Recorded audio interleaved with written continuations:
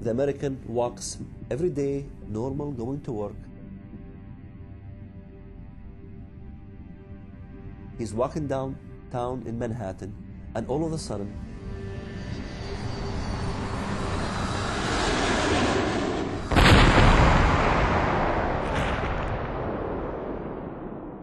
two planes hit the Twin Towers, and they have no clue why would somebody do such a thing.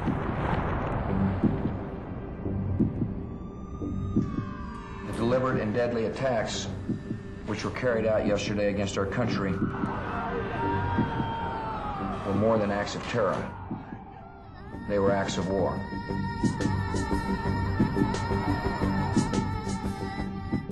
Radical Islam has declared a war. Radical Islam is at war now with the West. When I saw the second airplane hit, I knew Jihad has come to America.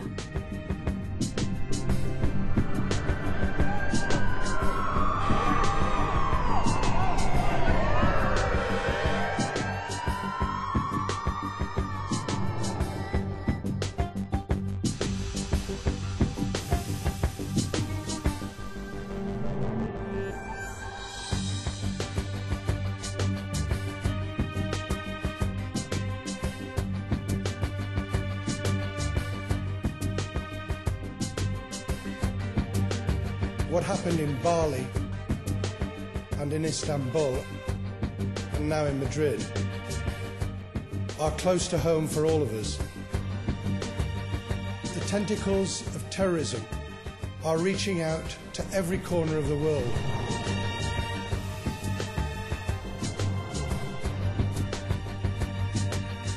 London's worst attack since the Second World War. A series of blasts rocked the capital during the busy morning rush hour. A shocking toll of dead and injured, dozens are described as in a critical condition.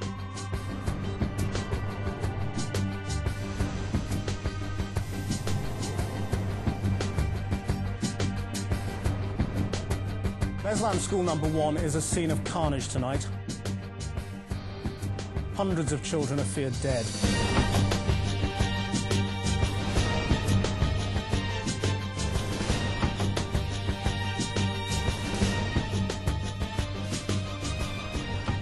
Они будут видеть наши зрители. Пусть Россия ждет наши зрители, пусть они ждут на их города, везде будут ждать наши зрители. Мы конкретно будем работать. Every single country in the world is dealing with this on one level or another. You see that the Thais are dealing with it. You see that the Filipinos are dealing with it. The Europeans are dealing with it in Madrid. The Russians are dealing with it in Chechnya. The British are dealing with it in London and in Manchester. And of course you see in the Middle East, whether it's in Iraq, in Iran, in Syria, in Lebanon, in Egypt, and of course in Israel and Saudi Arabia. And you go to Africa and you see that jihadis are operating everywhere from Djibouti to South Africa. All of these areas that we refer to as separate wars, the Palestinian war in Israel, the Iraq war, they see all of these not as specific wars, but as fronts in a global jihad.